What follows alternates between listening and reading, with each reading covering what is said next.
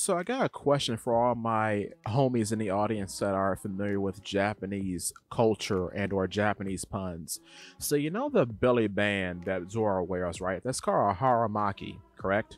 Now, from my understanding over the years, a haramaki is like that cloth band that like old dads wear in anime to show that they're like old and washed up or whatever, or just like fatherly. Then there's the Japanese armor version that goes by the same name. So is that a pun to give someone who is basically a samurai a haramaki, but then make it this thing that's often associated with old men? Give me your thoughts. If you like stuff like this, please feel free to check out my YouTube channel, Polipede Works. And if you like what you see, I would appreciate your subscription. Thank you so much. See you next time.